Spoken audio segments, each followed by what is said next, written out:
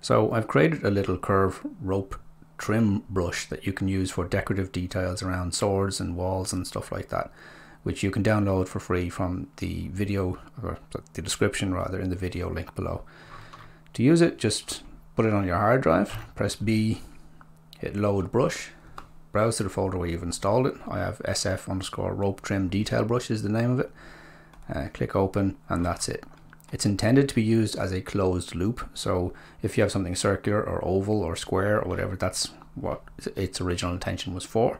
So you click somewhere on your model, while holding down off your model, press shift, and it will create a loop for you around here. Now you'll see sometimes this happens where you get a little gap here, and this can be fixed one of two ways.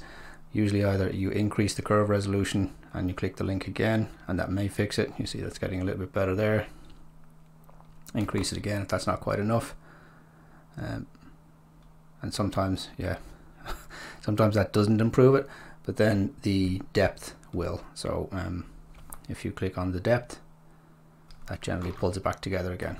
So depending on how deep you want it, what size you want it, all that kind of stuff, you may or may not experience that problem, like, but generally you can kind of get away with it by either changing the curve resolution or the depth to whatever it is that you're looking for. I'm going to make this a little bit deeper,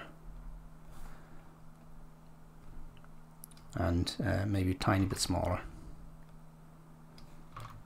and then alt click anywhere off your model to lock it down into place.